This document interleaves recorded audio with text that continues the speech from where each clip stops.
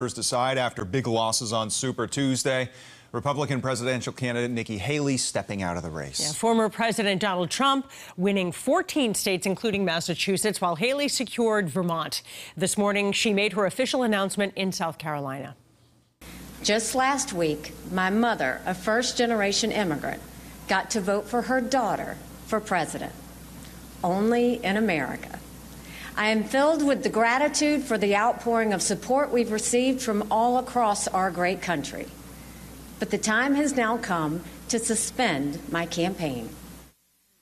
So a whole new picture here today. Yeah, absolutely. And with Haley out of the race, President Biden, former President Trump, well, obviously trying to win over her supporters. WBZ political analyst John Keller has more now on the two candidates' opposing approaches.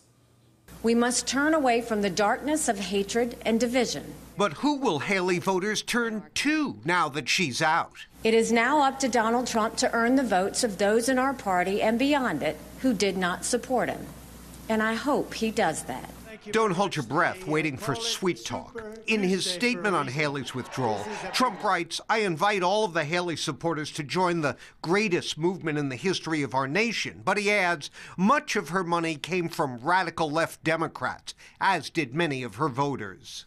Donald Trump was never, is never going to engage in the kind of political rituals of winners and losers. An attitude Joe Biden tries to capitalize on in his statement. Quote, Donald Trump made it clear he doesn't want Nikki Haley's supporters. I want to be clear. There is a place for them in my campaign. It's a contrast of styles and strategies. Biden, the inclusive gentleman, versus Trump, the dismissive tough guy. Joe Biden is going to try to make 2024 a choice election, not a referendum election. Look at the alternative. Do you really want 4 more years of that? But while Biden will have to revive bad memories of Trump's term, Trump can simply point to the not-so-friendly price tags for food and housing. Nikki Haley has said, hey, the world's on fire. Hey, our economy's a mess. Those Haley voters bought that. Now it's, for them, it's, okay, the world's on fire and our economy's a mess.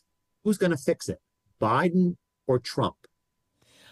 All right, John, so large numbers of Haley voters are, so-called never-Trumpers. They said they're either going to vote for Joe Biden or stay home.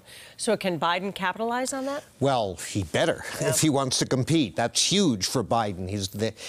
That campaign's going to spend millions of dollars making sure that every person who ever winced at something Donald Trump said or did recalls why that happened. But, is that going to be enough? Biden has some weaknesses of his own, if you hadn't noticed. Yeah. Every time people look at high prices at the supermarket or at a restaurant, they may be reminded of some things they don't like about him. So it's going to be a dog fight, and that's perhaps unkind to dogs. I don't even think dogs are going to fight the way these two are. It's going to be a rough one. And since it's a repeat, some people might stay home, which is, I'm sure, a risk for both campaigns. I'm betting they don't. I'm betting it's a huge turnout, but we'll see. Interesting. Your choice at our local coffee joint. All right. I'll get your large regular. All right, John Keller, thanks. Chris?